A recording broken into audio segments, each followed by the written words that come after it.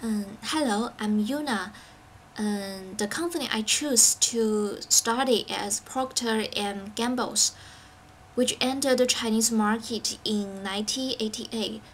As we all know, P&G hosts a numerous brands involved in every aspect of people's life products.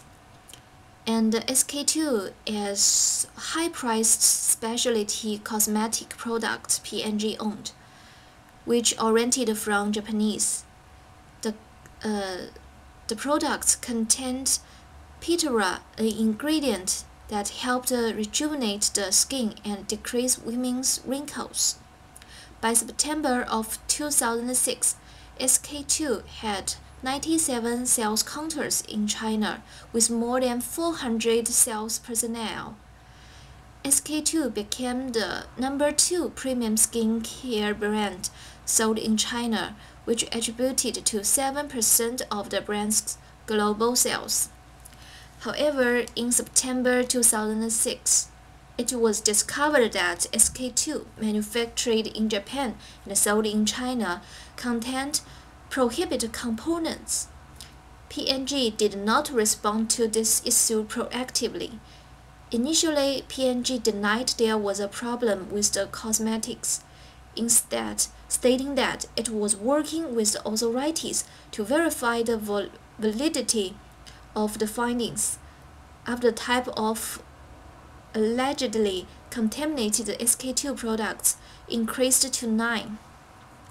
Although the company agreed to offer refunds to consumers, they set strict conditions for customers refund defective products. One I found as consumer must present a hospital note saying that they are allergic to the product.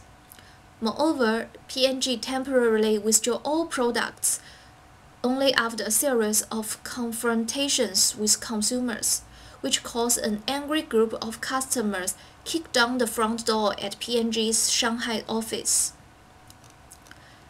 I classify the affair into crisis because crisis is defined as an event or issue that requires decisive and immediate action from the organization. This action is triggered by public pressure and intense media attention. In this scenario, P&G cosmetic line SK2 was involved in defect product issue, which caused huge pressure from consumers and great attention from media. So I think this is a crisis.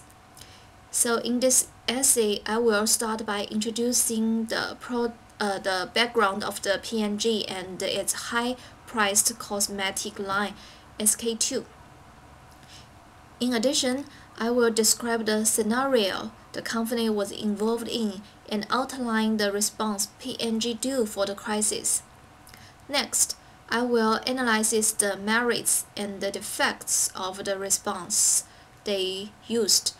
Like the pros, as P&G responds to the crisis correctly, while the cons are P&G used false strategies to challenge the authority of the government, and the company put up arrogant attitude toward the event with strict refund conditions exasperates all consumers. At the end of essay, I will use crisis communication strategies to suggest that P&G could use perception of high level of responsibility strategies to reduce the anger from the public instead of withdraw the Chinese market.